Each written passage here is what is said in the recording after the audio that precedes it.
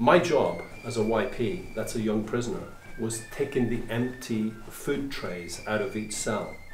So what used to happen was the screw would open up about 3 cells in a row. And so I would go in then and just get the empty food tray, the prisoner would hand it out to me. So it was, I was perfectly placed doing that job to set up my attack of this guy. So there was an IRA prisoner in the cell next to me, and my fear was that he would attack me. And so I thought, I'm going to attack him before he attacks me. And so what I planned to do was stab him, scald him, or throw him over the landing. And so I was planning this attack the first time that I met him. And so I was really, I was only a kid, I was a teenager basically, and I was a bit afraid because I didn't know what to expect.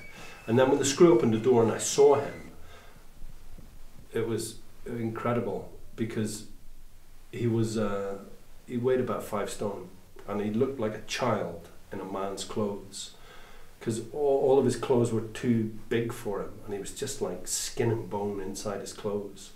And any anger that I had just turned to compassion for this man because he was killing himself. He was dying in front of my eyes and you could smell death. You can smell it when people are dying.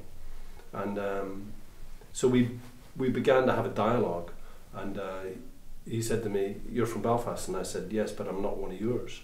So he said to me, "Look, you're a bright kid. You shouldn't be wasting your time in here."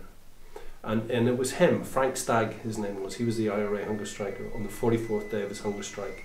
Weighed 5 stones when I met him.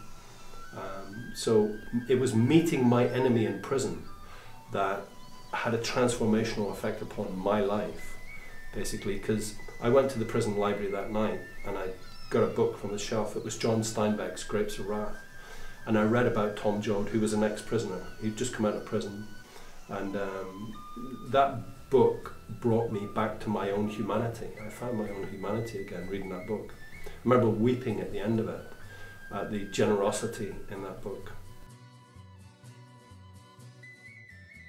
I got shipped out of that prison and went to a young person's prison, and this was in February of that year, and then I was looking at a newspaper in a bin, and it was about 3 days old, and it just said Frank Stagg died on hunger strike, and I couldn't believe it. You know, this guy, when he was so near death, had the time to try and turn me away from a life of crime, basically, and violence.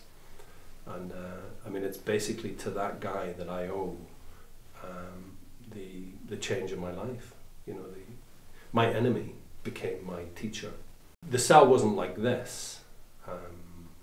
You know, in his cell, everything would have been taken out because he was on hunger strike. He was breaking their law. So he would have been on a charge. And the only thing that was in this cell when he was here was he had a newspaper on the floor, and he used to lie on a newspaper, and there was a piss pot, a newspaper, and a Bible. That was the only things in his cell, and the hot food that I was bringing into his cell and taking out the empty food. And I felt really bad about that because I was bringing in hot food when this man was starving, and it was hot steaming food. You could smell it, you know, and I felt really bad about that. But he never touched any of his food. Nothing was ever touched. I was in the cell next door to him, and I used to bang on the wall and say to him, "Look, I've got some food here if you want to have some food. You know, they don't have to know about it. I can get you some food. It'll keep you alive." And he said, "Thanks, but no, I don't want it. I don't want it." And why he was on hunger strike was he wanted to be repatriated. He wanted to serve his time in Ireland, because this was in England when we were in jail in the 70s.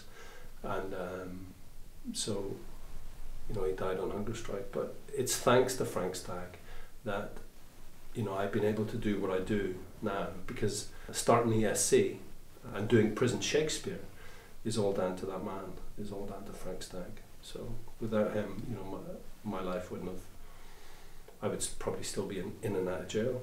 You know, I wouldn't have found education. I wouldn't have found my own humanity. So it was meeting him, my enemy, and him being humane to me, even though I was his enemy, and I'd gone there with murder in my heart, you know, to hurt him because I was afraid of him. But it was ignorance, basically. It was ignorance. I was brought up to hate Catholics, to hate Republicans, and to think that they were all my enemy.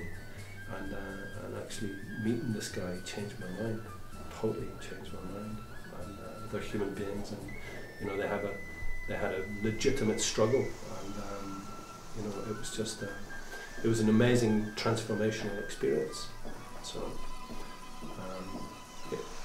thanks to him that I'm standing here today talking to you.